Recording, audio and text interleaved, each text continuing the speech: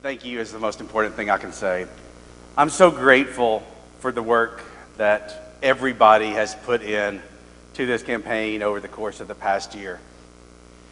Your passion and enthusiasm make this moment even tougher for me. I have spoken to Indya Kincannon and congratulated her on becoming the next mayor of Knoxville.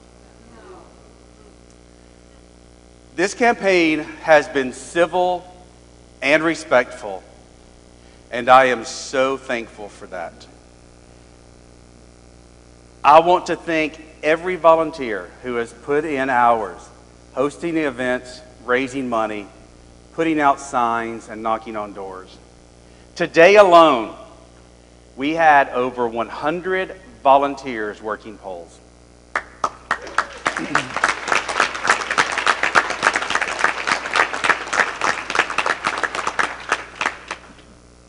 I especially want to thank my campaign team.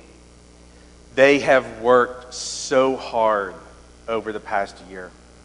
I've learned so much from them over the course of the year, and I would not even be here this evening without them. So I would like to recognize them and give them a round of applause.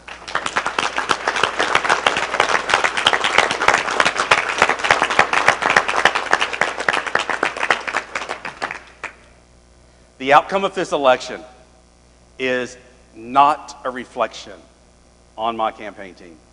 It is not a reflection on my campaign team. I'd like to thank my friends and my family who have been the absolute rock of this campaign for me.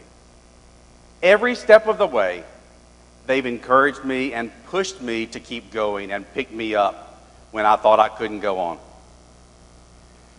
While this is not the outcome we were hoping for, we must respect the voters of Knoxville have spoken. This is one of the greatest cities in this country, and I will always say that. I love it with all my heart, and I'll be cheering Indya on because I want Knoxville to succeed, and I know all of you do as well.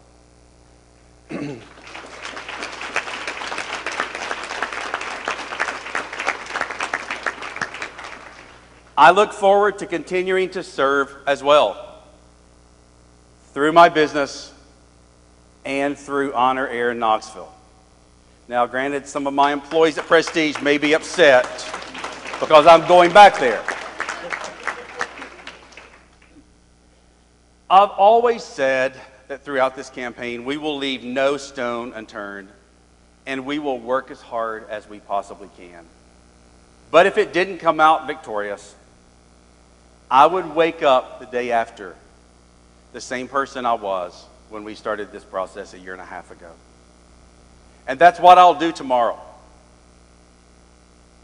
Again, I'm honored and humbled that you would be here. I appreciate your support more than I can ever express, and I will always be eternally grateful to you for that. Thank you for all you've done for this campaign, and again, thank you so much for being here tonight. God bless you. Thank you.